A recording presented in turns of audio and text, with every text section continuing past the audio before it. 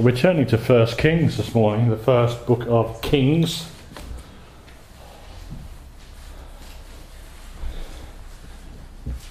And chapter 13. First book of Kings, chapter 13.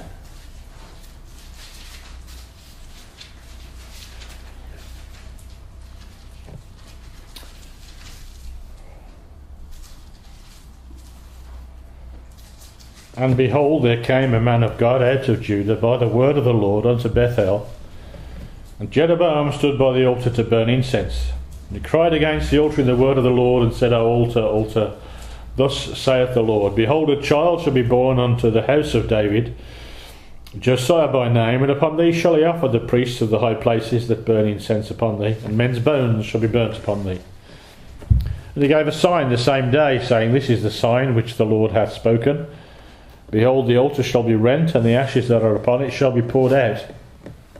It came to pass, when King Jeroboam heard the saying of the man of God, which had cried against the altar in Bethel, that he put forth his hand from the altar, saying, Lay hold on him. And his hand which he put forth against him dried up, that he could not pull it in again to him. The altar also was rent, and the ashes poured out from the altar, according to the sign which the man of God had given by the word of the Lord. The king answered and said unto the man of God, Entreat now the face of the Lord thy God, and pray for me, that my hand may be restored me again. And the man of God besought the Lord, and the king's hand was restored him again, and became as it was before. And the king said unto the man of God, Come home with me, and refresh thyself, and I will give thee a reward. And the man of God said unto the king, If thou wilt give me half thine house, I will not go in with thee, neither will I eat bread nor drink water in this place. For so was it charged me by the word of the Lord, saying, Eat no bread, nor drink water, nor turn again by the same way that thou camest. So he went another way, and returned not by the way that he came to Bethel. Now there dwelt an old prophet in Bethel, and his sons came and told him all the works that the man of God had done that day in Bethel, the words which he had spoken unto the king, them they told also to their father. And their father said unto them, What way went he? For his sons had seen what way the man of God went, which came from Judah. And he said unto his sons, Saddle me the ass. So they saddled him the ass, and he rode thereon, and went after the man of God, and found him sitting under an oak. And he said unto him, Art thou the man of God that camest from Judah? And he said, I am. Then he said unto him, Come home with me and eat bread. And he said, I may not return with thee, nor go in with thee, neither will I eat bread nor drink water with thee in this place. For it was said to me by the word of the Lord, Thou shalt eat no bread nor drink water there, nor turn again to go by the way that thou camest. He said unto him, I am a prophet also, as thou art. And an angel spake unto me by the word of the Lord, saying, Bring him back with thee into thine house, that he may eat bread and drink water. But he lied unto him. So he went back with him, and did eat bread at his house, and drank water. And it came to pass, as they sat at the table, that the word of the Lord came unto the prophet that had brought him back. And he cried unto the man of God that came from Judah, saying, Thus saith the Lord, Forasmuch as thou hast disobeyed the mouth of the Lord, and hast not kept thy commandment, the commandment which the Lord thy God commanded thee, but camest back, and hast eaten bread and drunk water in the place of the which the Lord did say to thee, Eat no bread and drink no water, thy carcass shall not come unto the sepulchre of thy fathers. It came to pass, after he had eaten bread, and after he had drunk, that he saddled for him the ass, to wit, for the prophet whom he had brought back. And when he was gone, a lion met him by the way, and slew him. And his carcass was cast in the way, and the ass stood by it. The lion also stood by the carcass. And behold, men passed by and saw the carcass cast in the way, and the lion standing by the carcass, and they came and told it in the city where the old prophet dwelt. And when the prophet that brought him back from the way heard thereof, he said, It is the man of God who was disobedient unto the word of the Lord. Therefore the Lord hath delivered him unto the lion, which hath torn him and slain him according to the word of the Lord, which he spake unto him. He spake to his sons, saying, Saddle me the ass. And they saddled him. And he went and found his carcass cast in the way, and the ass and the lion standing by the carcass. The lion had not eaten the carcass, nor torn the ass. And the prophet took up the carcass of the man of God, and laid it upon the ass, and brought it back. And the old prophet came to the city to mourn and to bury him. And he laid his carcass in his own grave, and they mourned over him, saying, Alas, my brother. It came to pass, after he had buried him, that he spake to his sons, saying, When I am dead, Then bury me in the sepulchre wherein the man of God is buried. Lay my bones beside his bones. For the saying which he cried by the word of the Lord against the altar in Bethel, and against all the houses of the high places which are in the cities of Samaria, shall surely come to pass. After this thing Jeroboam returned not from his evil way, but made a gain of the lowest of the people, priests of the high places. Whosoever would, he consecrated him, and he became one of the priests of the high places. And this thing became sin unto the house of Jeroboam, even to cut it off, and to destroy it from off the face of the earth.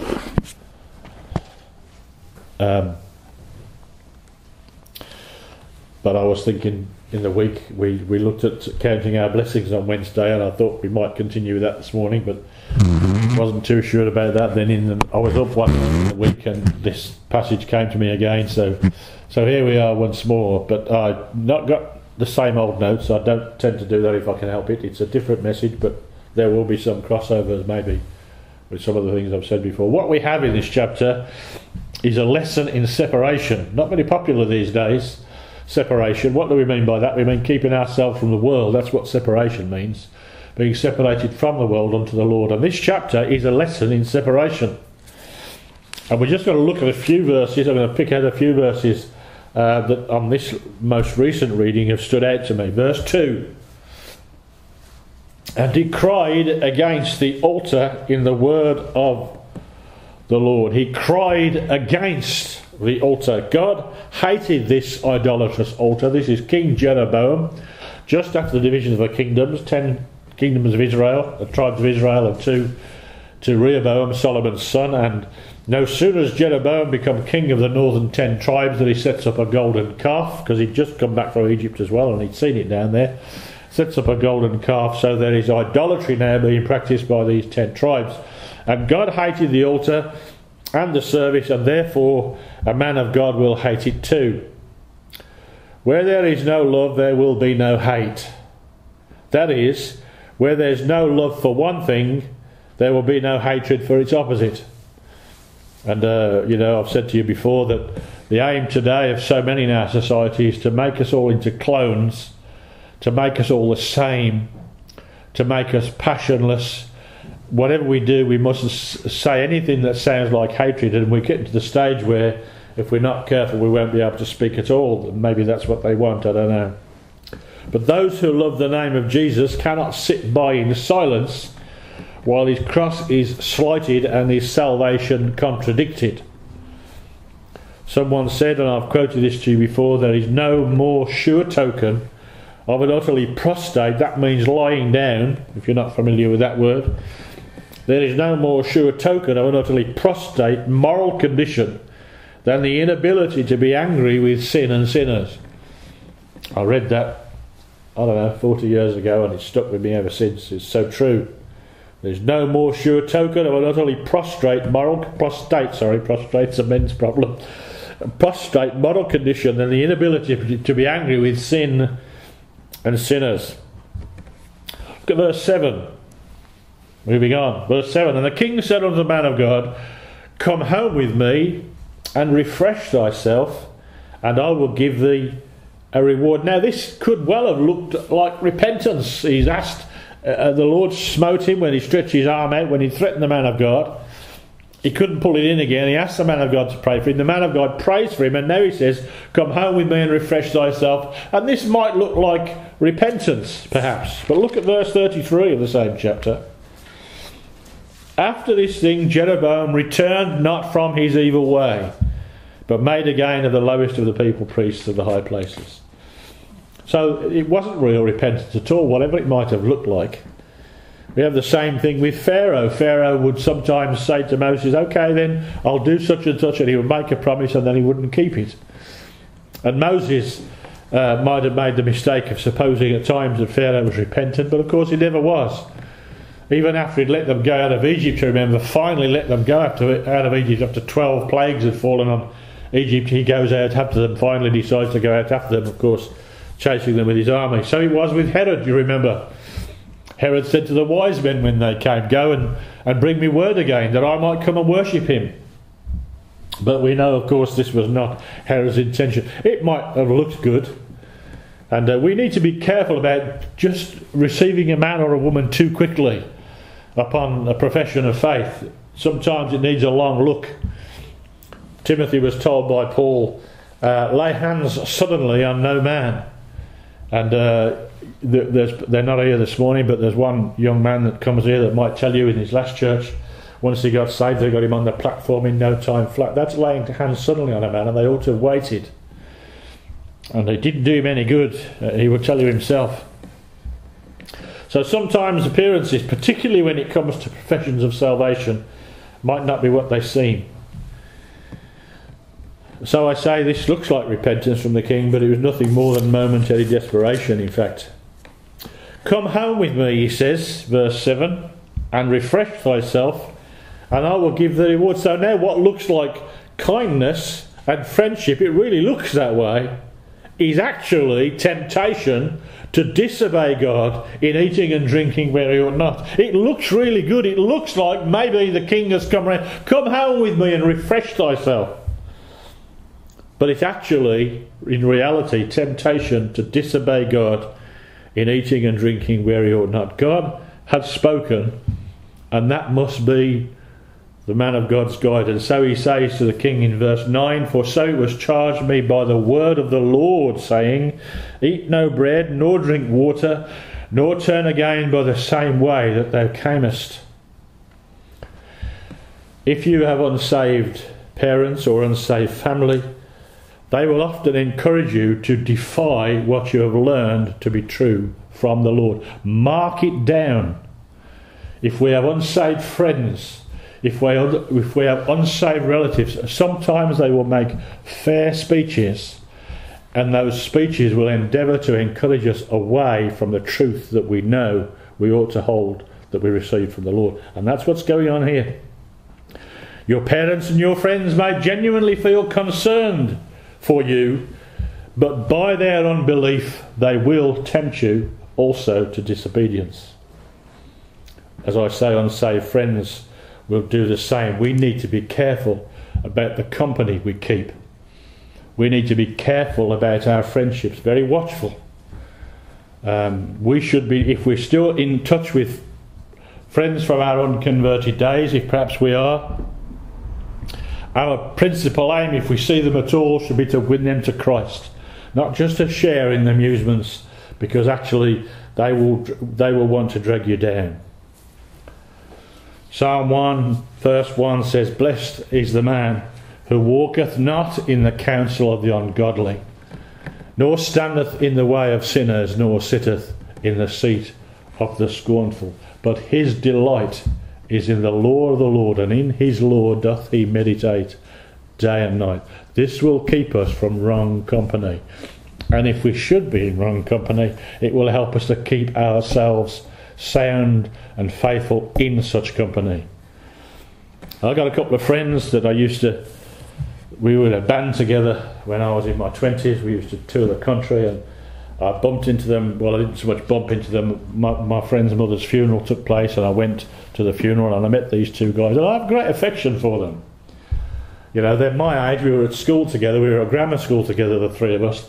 Two of the other guys I haven't seen for a long time. Our singer and the guitarist it was that I'm talking about. And I have great affection for these guys, and it was a real pleasure for me to see them again. But of course they're always talking about the band and this club and that club and so on. And some of those clubs weren't too good either. You know, we were there till 2 o'clock in the morning playing the drums. Well, I was playing the drums, but you know, entertaining the people in these seedy clubs. And really, it's nothing for me to be proud of. But this is all their conversation because they're still into this. You know, one guy is still playing the guitar around Birmingham from time to time. And I have to be very careful, and I've been asking myself for some time. They said, you know, we meet up at such and such a place in Solihull, in Sutton, on a Sunday. Why don't you come and have a drink with us? And I'd love to see them. But the question is, will there really be an opportunity to witness? Are they really interested about the Lord? I'm not sure that they are, so I haven't been. If we partake of the king's dainties, we will find ourselves unable to rebuke the king. And this would have been compromise for this man if he'd accepted the king's seeming generosity, it would have made his rebuke look rather hollow. We cannot rebuke the world system when we join it in sinful activities. Someone used to say, some of you will remember Mike Harper, he's been here and preaches with the Lord now. He used to say the church has most effect upon the world when it has the least to do with it. We might say a little bit more about that later. That is just not what they believe in so many churches now. They believe you must have as much to do with the world as possible in order to make them think we're good guys really and we're just like they are. And all you end up doing is corrupting the whole meeting, the whole church. Verse 8, moving on, verse 8, and the man of God said unto the king, if thou wilt give me half thine house, I will not go in with thee, neither will I eat bread nor drink water in this place. The same message we find, and we won't turn there, you can look at it at your leisure, I think it's round about Judges 13. The same message is clearly given to us in the life of Samson. He was a Nazarite. Samson was a Nazarite. That is to say, he was separated to God, especially he had to grow his hair long and he was to abstain from wine. This was what you did if you took the vow as a Nazarite, and Samson was such a man. And while he kept his hair long and drank no wine, he was full of the power of the Holy Ghost. We read constantly that the Holy Ghost came upon him. So long as he maintained that separation, his hair was long and he refrained from wine, the Holy Ghost came upon him. And he was a fearful foe of the Philistines. But through, of course, as you know, his immoral philandering with Delilah, who is a picture of the world system, which pretends to love us, he had his hair cut and lost the power of God. That association, Delilah represents the world. When we defile our separation by association with the pretended love of the world, we're going to lose our power. The modern church thinks it must ape the world to win it, which is precisely the opposite of what we ought to do. This is why you go to many a church, you'll find a set of drums, you'll find coloured lights, you'll find microphones all on the platform, which they call a stage, and you'll find maybe a brief message, lots of wit, lots of humour. We've got to entertain the suckers so they'll come again next week. This is the way it is in so many of the modern churches. I love to read the old guys, I love to read the old Puritans. Boy, they were serious. They were so serious about serving God. God was a holy God as far as they were concerned. This book was precious. Nothing else should waste our time when we have the opportunity to read and study this book together and to hear it preached. So as I say, the modern church thinks it must ape the world to win it, which is precisely the opposite of the truth. We don't ape it, we separate ourselves from it. And if anybody wants to find the Lord, they've come to the right place. If we're given the word God, they've come to the right place.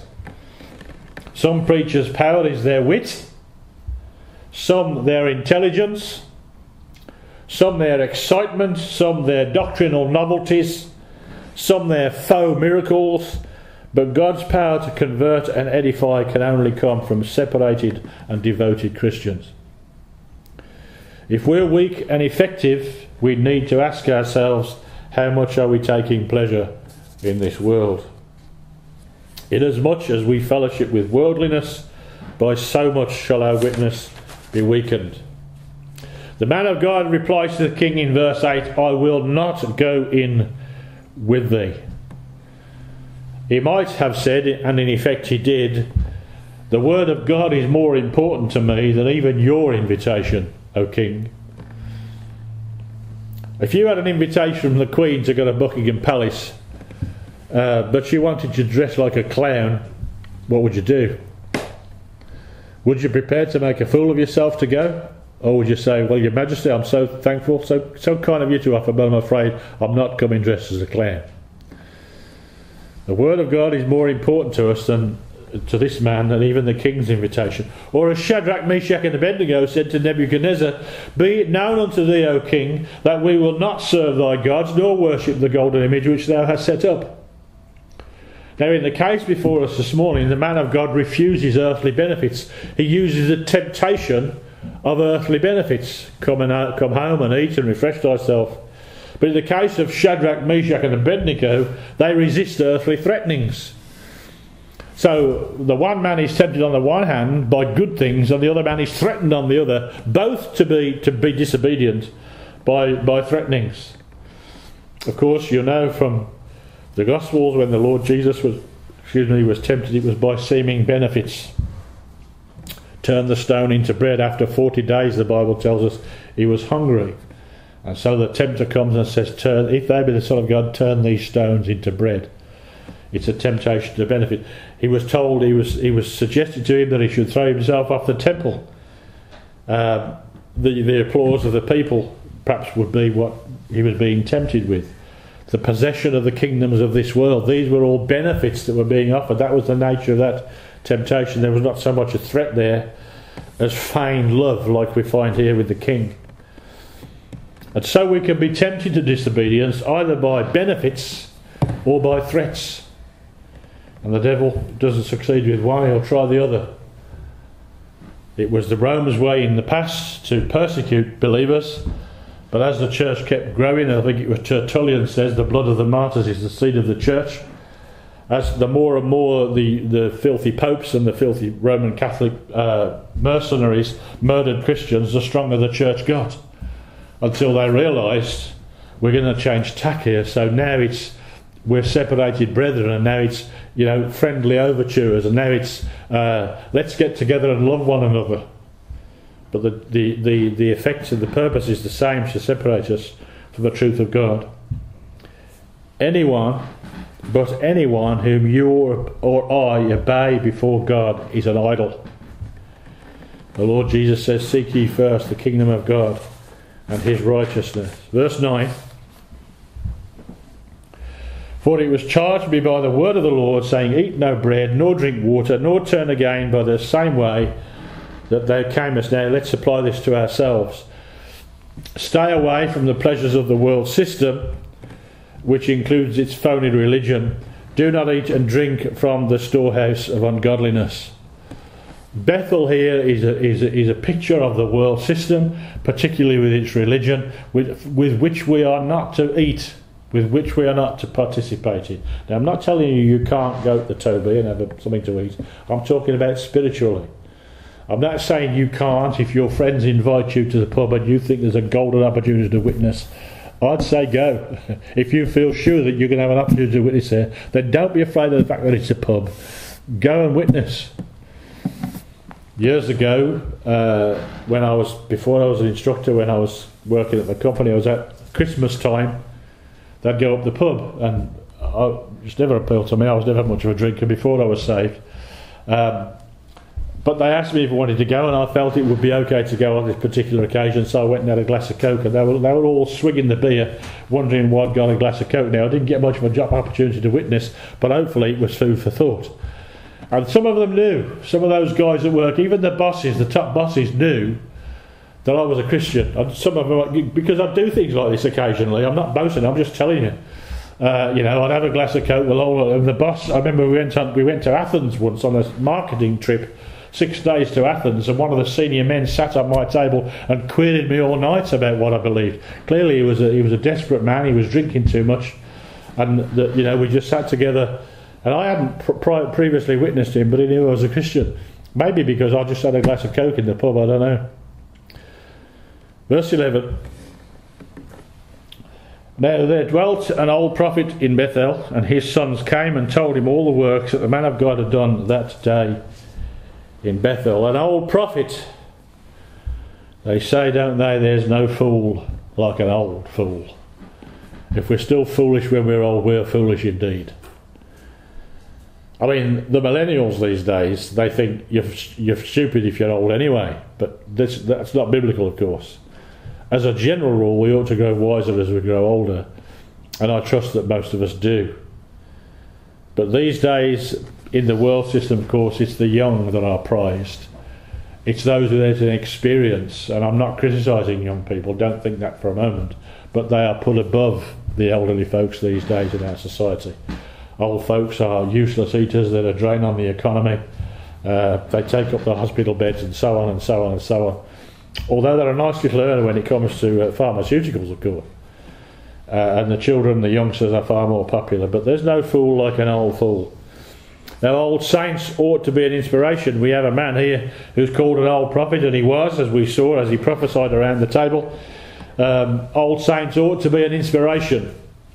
But sometimes, and you've met them sadly like this man, they're more of a snare than an inspiration. I'll read you briefly what Dr. Ruckman says here, because it's worth repeating. This old prophet was raised up to destroy young ministers. That was his calling, in quotes. He was an orthodox, conservative fundamentalist contending for the faith. His ministry was putting young men whom God called out of the ministry by getting them to disobey the word of God, claiming that he had a revelation superior to what God said, from the original, of course. You know, don't you? Some of you know this, I'm sure you do, that one of the ways they get you away from the old book is to say, well, the Greek really says, the original really says. What does the original say? As though God had nothing to do with giving us an English Bible. And you find those people, they get off into cloud cuckoo land before very long. Dr. Ruckman continues, he was not a prophet like the younger one. He was a Bible-correcting apostate who, like Muhammad, got his revelation from an angel.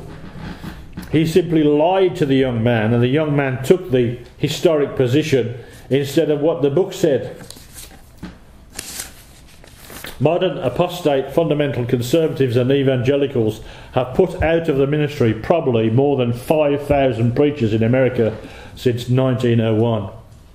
The lion got them, 1 Peter 5:8, unquote.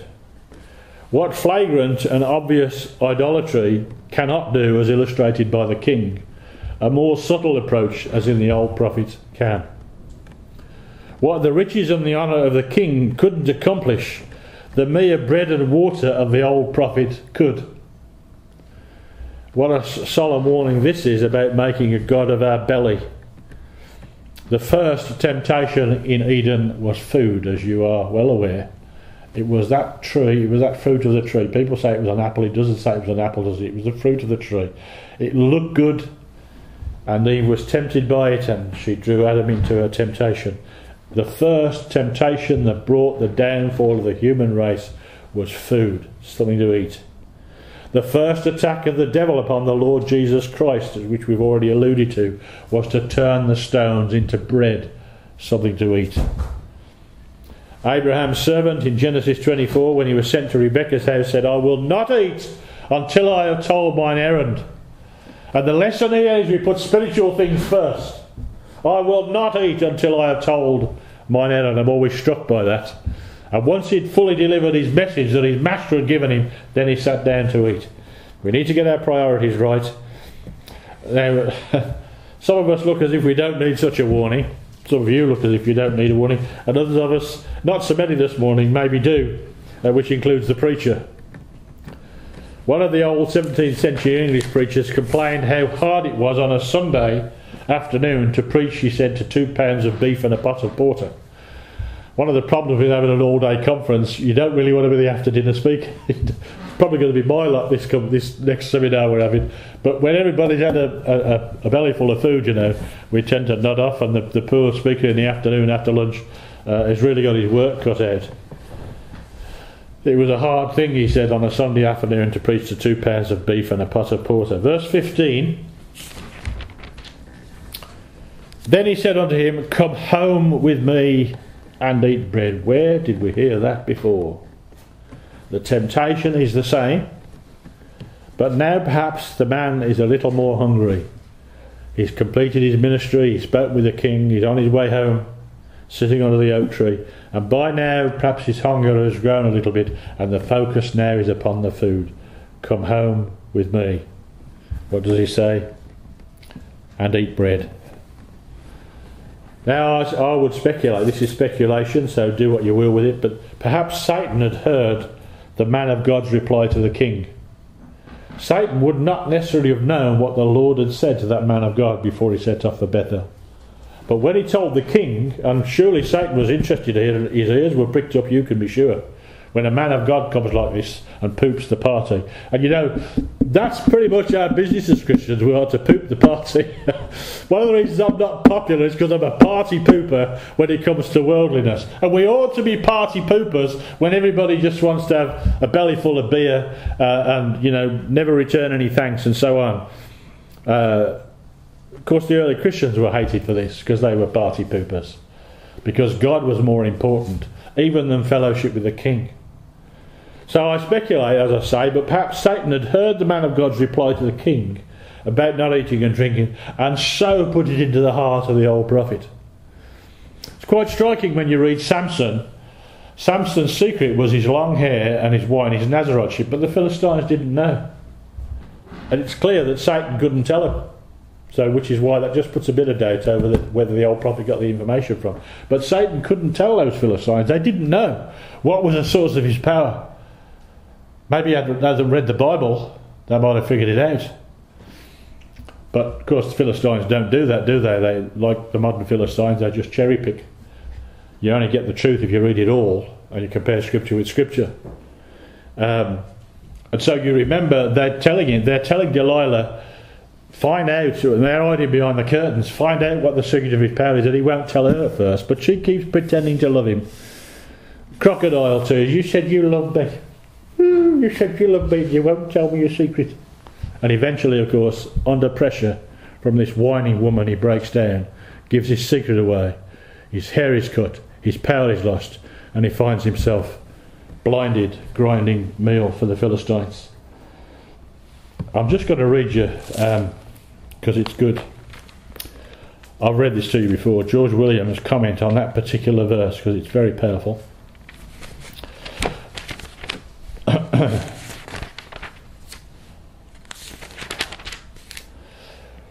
It says you needn't turn there, it says in Judges 16:21, but the Philistines took him and put out his eyes and brought him down to Gaza and bound him with fetters of brass, and he did grind in the prison house. And Williams says, the Philistines put his eyes out and degraded him to the abject position of provider of bread and sports. Such is ever the moral result of association with the world. The Christian loses his eyesight and liberty and becomes a mere purveyor of entertainments to the church. That is absolutely spot on. Absolutely spot on. The man of God was no doubt correct to answer the king as he did, but there are times when we were better silent than let the devil know our plans. Sometimes we need to be careful about telling people our business, particularly in these days with so much surveillance, when the real church is so despised. Sometimes we might need to think twice before we tell our secrets. Now, like the king, the old prophet was also an idolater, but it wasn't the golden calf of King Jeroboam, but the man of God that was his idol. He may have thought as he saddled his ass, kudos to me if I can get this great preacher to come and have dinner with me. People will think I'm as godly as he is. He'd made an idol out of the man of God. Of course, had he been so, God would have not had to bring somebody up from Judah. The old prophet lived in Bethel. God couldn't use him. And yet God let him live. Isn't this striking and extraordinary, these kind of paradoxes in the Bible? Here's a man in Bethel that God can't use, and God lets him live. He brings a man who he can use, and then he destroys him for his unfaithfulness. Well, I'm not going to speculate on that seeming paradox, but there's a reason for it, I'm sure, a good reason. Verse 18, he said unto him, I am a prophet also as thou art, and an angel spake unto me by the word of the Lord, saying, bring him back with thee into thine house. An angel spake, he says. It was, I think, very likely an angel that spoke to Muhammad, but a fallen one. An angel might have spoken to Joseph Smith, the father of the Mormons, as he claims, but a fallen one. Paul writes to the Galatians in the first chapter, at verse 8, but though we, or an angel from heaven, preach any other gospel unto you than that which we have preached unto you, let him be accursed. Even if an angel comes, says Paul, and preaches something different, a curse upon him. And that curse, by the way, still stands. If a man preaches another gospel, there's a curse upon him. God hasn't lifted that. Now I believe personally that devils and fallen angels may be one and the same, and they may speak to you and I. So how shall we be safe? We must ask if the scriptures are contradicted. Does this new revelation that this person claims contradict what I know to be true from the Word of God? If so, then we refuse it. Isaiah 8:20 says, to the law and to the testimony, if they speak not according to this word, it is because there is no light in them. I was quite impressed when, I don't know if it was Jack Mormon came here or was it when I heard him somewhere else, and he said it more than once. Truth speaks first.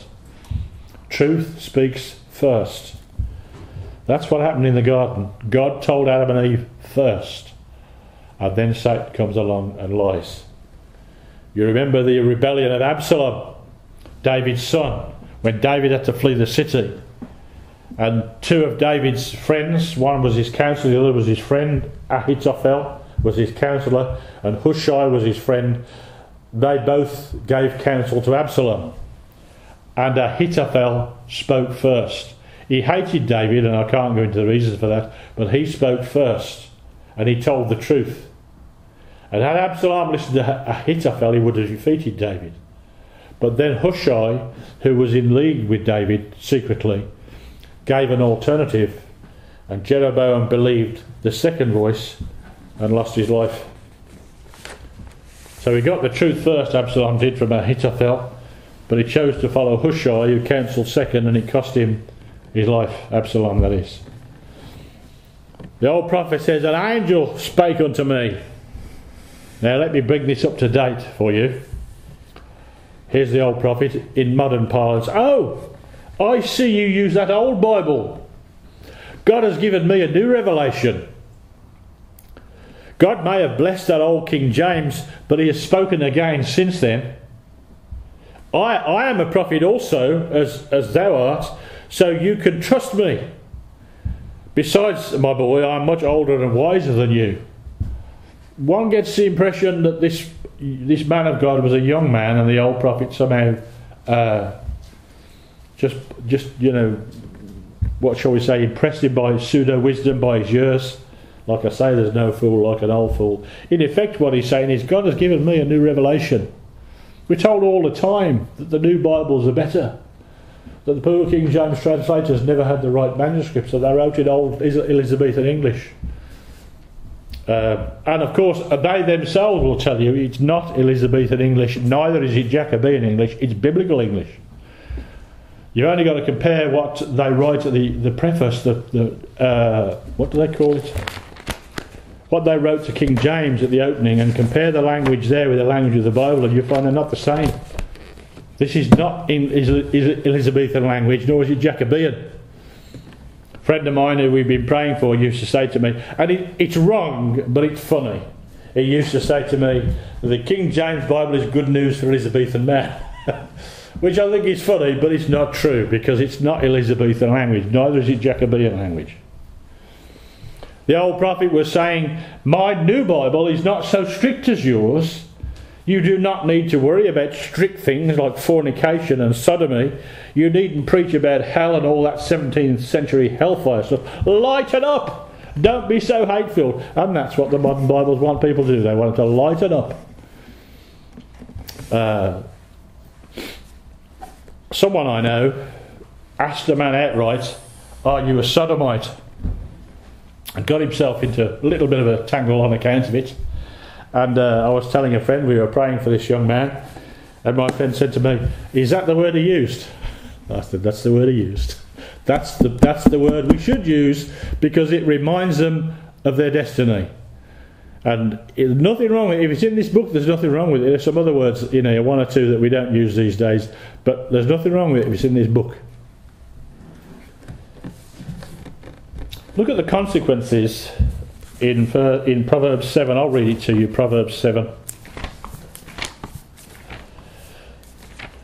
Because both the king and the old prophet really are encouraging worldliness.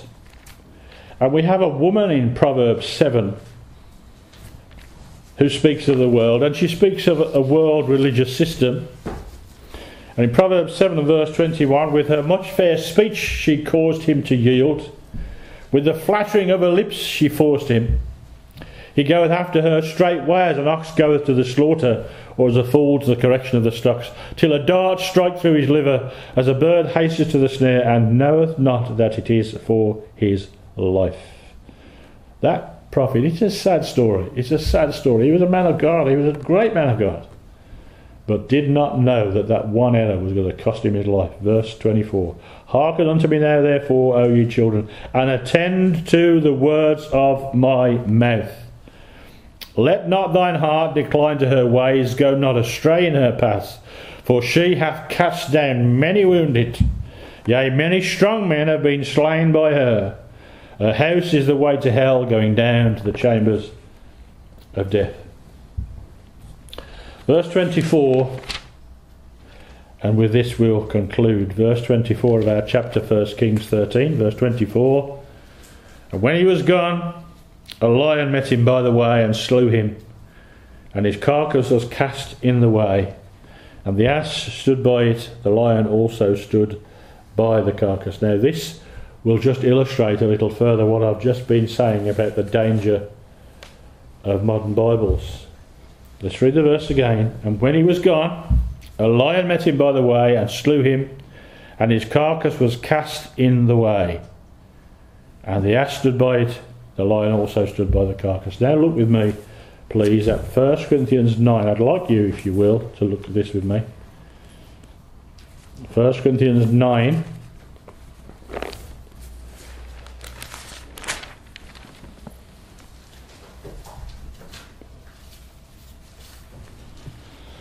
Verse 27.